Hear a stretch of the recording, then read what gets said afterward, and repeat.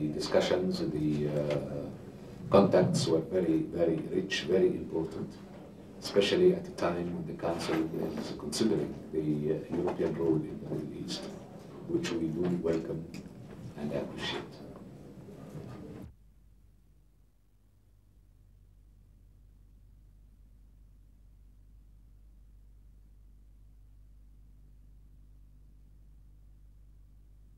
On the European role, of course, we do support it, we do welcome it.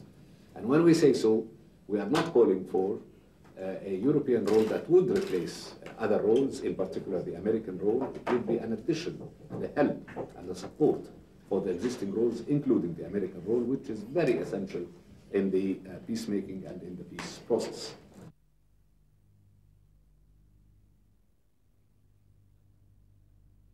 I know that our envoy is in the region. We had contacts with Nyerere and the other head of states of the region. I hope they will be in a position to convince conflicting party to stop and not to threaten the 500,000 innocent human beings. Certainly in the camps, maybe there were some thousand military of Nyangoma or former Hutu and so on and so forth.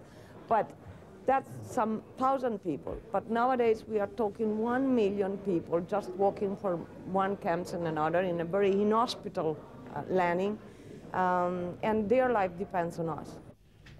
Je me réjouis très vivement que l'Union européenne, que les 15 ministres des Affaires étrangères aient décidé de nommer un envoyé spécial, M. Moratinos, de nationalité espagnole, actuellement ambassadeur d'Espagne en Israël, comme envoyé spécial de l'Union européenne.